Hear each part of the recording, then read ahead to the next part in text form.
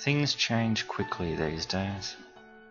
Growing up now is a lot different from growing up all those years ago in the small country town of Kyneton. There's no more running around in the backyard for us. Not that we actually did very much of that, given that we had a Nintendo, but still. I grew up in different times, when we didn't have Facebook to lean on and clothing was much more fashionable.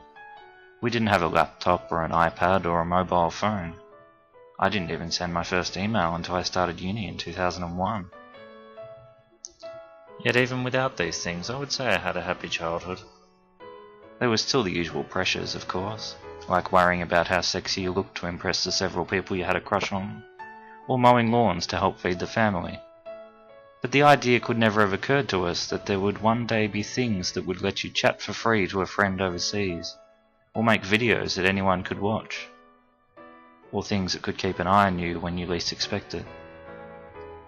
I think back to my childhood fetish for dinosaurs and wonder whether all the books I've kept in boxes for years and years should have been recycled long ago. Has learning about stuff by reading become outdated? Are books just boring?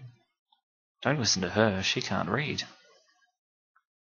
But it is pretty cool when large retail stores install massive animatronic creatures to drive sales of their dinosaur merchandise. Even if it does sound more like a cow. And then there's the genius who invented interactive games to go on the floors of shopping centres to keep children out of the shops so that we can all just browse in peace.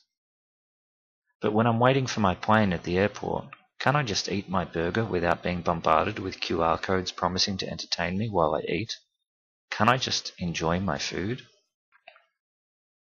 Social media is now integrated everywhere, to the extent that we might find ourselves liking things before we actually think about whether we like them or not. And cameras permeate our world to the point that we probably just don't even see them anymore.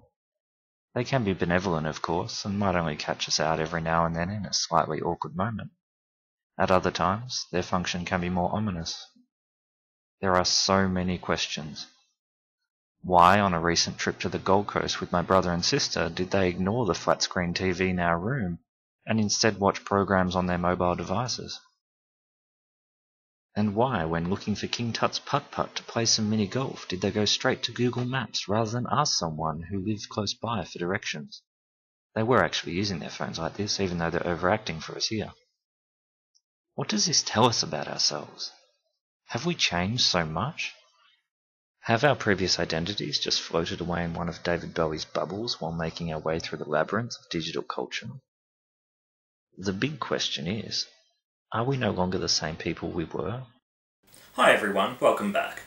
What I just showed you there was the introduction to my very first teaching video, apart from the welcome video. And I thought it was fitting to start the week with this. We've got a couple of topics on online identity, and without me really thinking of it, when I did that introduction, I not really planned to, but it just became a little video essay almost on the nature of what it is to be human, and whether or not that has changed with contemporary digital media culture.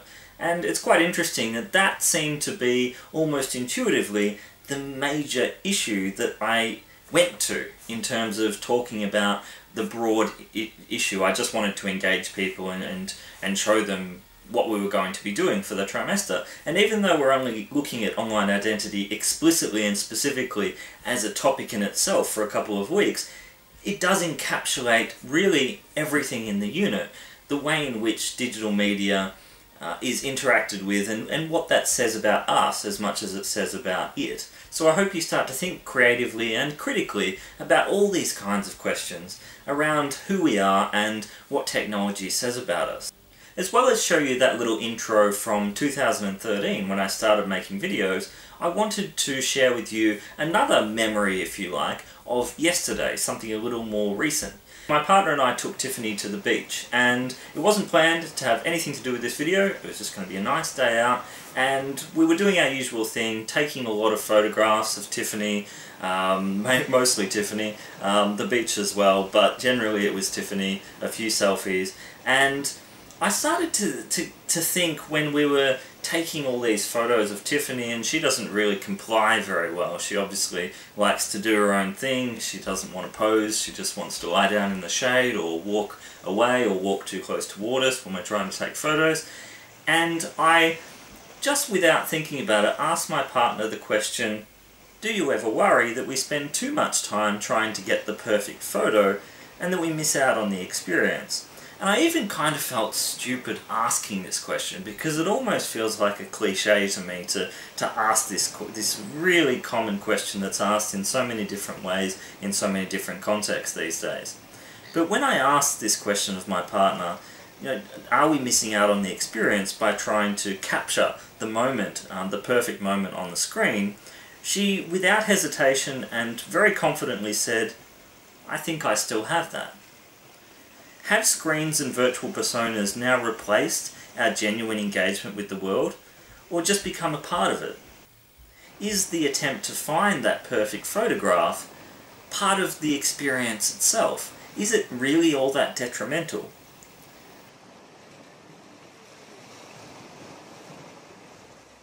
So just a few examples to get you thinking there, and there'll be plenty more coming up. But first, here's some more assignment advice. The theme of online identity is intentionally broad to allow you as much flexibility as possible, so get creative. Extra marks will be given for inventiveness. Being creative is not just about being entertaining though, it's about showing an innovative use of media generally. To take one small example, give your blog post an interesting title.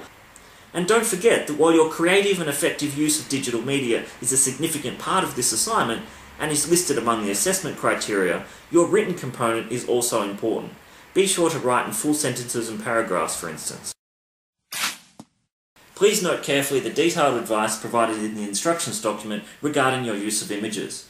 In order for you to learn a few new things, and to avoid the commonplace, somewhat lazy, and invariably problematic quick searching of Google Images, I've limited your use of images to those that you create yourself or those that have Creative Commons licenses. Producing your own images in the form of photographs or drawings, in effect creating digital media text within your digital media text, your blog post, is a particularly valuable way to demonstrate creative thinking and practice. And remember that visual clarity is also important. Don't go nuts with pictures, and choose a blog site and template that enables you to include a lot of written and other material in an interesting but clear way. My personal preference for my blog is WordPress, but that doesn't necessarily have to be yours. Perhaps most importantly, don't leave things until the last minute. You are working with digital media that is outside the bounds of the Deakin system, and may be very unfamiliar to you. When using digital media, particularly online sites, things can go wrong, and marks will be deducted for lateness if delays arise due to technical issues. We do this in the interest of student equity. Depending on the media you use, you will often have access to help documents and video demos, so make use of these, and research examples for ideas on how the media can be employed effectively. Don't think of my example as the template. Challenge yourself. Try something different from what you already do to enhance your digital knowledge and literacy. You might find that a particular textual form is not as useful for the particular purpose you had in mind for it, so it's important to get an early start and explore your options. You might also find it useful to write your blog post in a Word document to begin with. Keep a backup of everything. A blog post can be difficult to lose, but nothing is impossible. And stay tuned for further advice as it develops from student queries. Hopefully there won't be too many of these, as I've been quite detailed with the instructions, but as always, please get in touch should you have any questions. I hope you found that helpful. You've probably noticed that this video is starting to get a little bit longer than my regular digital media snapshot. And to be honest, when I planned this out in my head, I would have been hoping that it would be shorter than this myself. But I'm not going to apologise for that, because in a moment or two I'm going to say, look, if you've had enough, feel free to switch off and go and run rampant with any of the other materials, because I have got no chance of covering everything I think is important, everything that I want to cover in relation to this topic in the array of different materials I'm providing you with this week, much less in this single video. You've got the debate between Jaron Lanier, a very well-regarded, experienced veteran of digital media making. He's been involved with VR and gaming, and he argues in his book that we have become automatons, that we have lost our humanity. And you've got people on the other side, like David Gauntlet, who argue that no, social media, online media have allowed us to enhance our means of creative individual self-expression.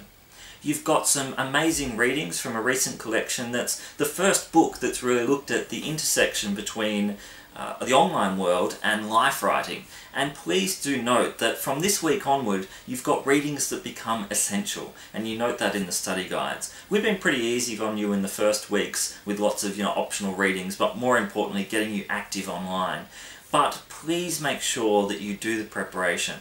The readings are not very time consuming, they're not hugely long, and in fairness to your tutors, and more importantly in fairness to your peers, make sure you do the preparation for your seminars or even in the online discussions. You get so much more value out of your participation if it's informed by your reading of the materials. So make sure you have a look at those.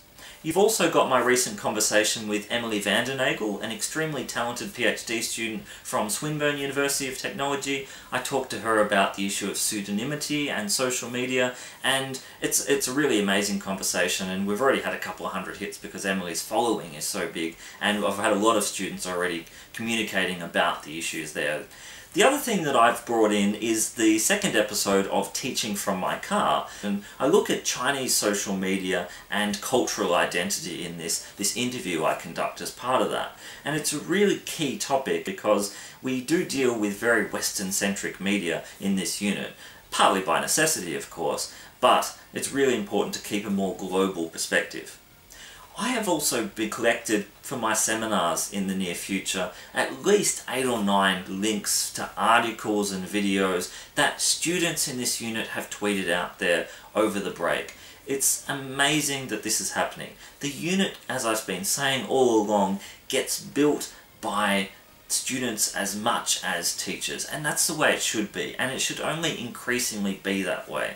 And please do keep searching that hashtag, explore and experience and read and watch, because people are finding some really interesting things to kickstart discussion, and they've essentially helped me prepare for my seminar, which, I facilitate the learning, your tutors facilitate learning, but we're not the sole experts on these areas. We won't know everything or hear about everything, and it's so great that students are actually willing to share this stuff, and I really want to express my gratitude for that. You're making the unit so much richer. As I keep saying, a lot of the unit is now on Twitter.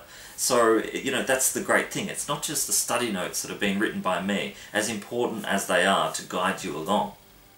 So if you want to end there, and I'm grateful to you if you have not already ended here. Let's face it, the first thing you do when you put any YouTube video on, even unconsciously as it is to check the time. You can switch off here and go and explore these other resources. The reason why this video will keep running is that I've decided to use, from a couple of years ago, some more of my own kind of creative/critical reflections in video form on this issue of online identity, and raise more questions and use some more content in other ways. So if you want to keep watching, please do feel free. Otherwise, switch off, go exploring, and please share and network and communicate and keep up that fantastic online engagement that we're seeing in this unit, that I will come back to in a later topic, and when we look at gamification in particular. But here is some more footage. Have a good week. Back to the issue of online identity. In terms of this very broad topic, we could look at everything from how we portray ourselves online, which is very, very important, to the issue of what digital media has done to the very notion of identity itself. Has technology transformed us or become part of us in some way? Think of the mobile phone. I know I personally can't leave the house without checking for my mobile as much as I check for my keys. And when I ask for any student volunteers who are willing to let me take their mobiles home for a week, the response is pretty predictable. What does this say about us? Are mobile phones now bodily attachments? Are mobiles and similar devices also fashion accessories? Why did you choose the phone cover that you have? Do you have more than one? As you can see here, there are a lot to choose from. Do you know someone who has upgraded a device, at least in part, due to its aesthetic appearance? Adam 1.0 reflected on this issue in 2013. Let's have a look. Robert McDougall, for example, has written in his recent book DigiNation that the iPod and other similar devices have the potential to recreate our acoustic space. and transform our immediate physical environments as well as our relationships to them. McDougall writes of the various ways in which personal digital music devices, or PDMDs, enable the reconfiguration of perceptual space within individualized experiential contexts. These devices afford users a relatively high-resolution sound space that, when tuned properly, often replaces the perceiver both spatially and temporally. In so doing, they have the capacity to fundamentally recast the nature of personal experience. And this is very interesting for next time you're on public transport and you notice that more than half the people on the train or tram or bus are listening to music or some other form of entertainment on their mobile devices. What does this suggest? We might also consider the issue of online identity in relation to contemporary gaming cultures. I spoke about this recently to Dr. Deb Waterhouse-Watson, a lecturer in Media and Communication and Literary Studies at Deakin and Monash Universities. Deb's an avid user of the Facebook game Stormfall and another hugely popular game, The Hobbit: Kingdoms of Middle-earth, which involves building up your castle and army and competing in a series of tournaments, often by collaborating with other players who are in your alliance. And because the chicken shop I filmed Deb in was too noisy, I had to get her to repeat everything outside. Here's what Deb had to say in relation to the Hobbit game and identity. So on the Kingdoms of Middle-earth game, it's an iPhone app. At least it's an app you can get on a lot of different platforms. And everybody's known by their username. So you have an alliance of the people that you interact with in the game, the people that you work together with. And when you're chatting to those people, then you refer to everyone by their username. So you talk to Ottoax and Colossus, and I'm Xena WL, so everyone calls me Xena in chat. And it was a really big thing when somebody started a Facebook page for the group and everybody was supposed to join up so that we could communicate a bit better. And it seemed like people felt a little bit shy about, revealing who they really were via Facebook. And so people would be starting their post with things like, okay, here goes. I'm Lady LaDonna and I'm, Margaret or whatever the person's actual name was. And similarly, when we transferred over to a new alliance, then everybody started making these posts about who they really were and giving their real name and a little bit about themselves. As I've been emphasising, it's crucial that you think critically, creatively and carefully about how you portray yourself online. Depending on what your future goals are, I'm certainly not the best example for you to follow, and I'm sure you've worked that out just by watching some of these videos. But in expanding and enhancing your own online profile, you need to think about what you're going to use, how you're going to use it, and just as importantly, why you're going to use it. How often will you tweet or blog in order to maintain a following? If you're going to use a profile picture, what's it going to say about you? Don't forget that that picture can be up there for a very, very long time. For example, if you go on a holiday to Queensland with your younger sister and she dresses you up with her blonde hair extensions and takes a photo of you, do you really want to be disseminating that around the world for all to see? Another important point to remember is that we never have total control over how we're portrayed online, as pretty much anyone can take a photo of us, upload and tag it, and then others can share or retweet it without us even knowing about it, so there are ethical issues involved here. Should I take a photo of my somewhat shy mother who's not all that keen on the idea and then tweet it out there for the world to see? What can my mum do about this? Well, she can have her revenge by making me think she'd come straight out of a Japanese horror film and completely creeping me out. But given that she's not even on Facebook, if I didn't delete the tweet straight after I posted it, she wouldn't know whether or not it was still up there for the world to see. And now it is again. And we also have to be aware of the manipulation of images made possible through user-friendly apps that can change your appearance. My sister's use of Face Juggler, for instance, made my parents look slightly different. And just in case you're wondering, I did have their permission. I knew that some of you would keep watching.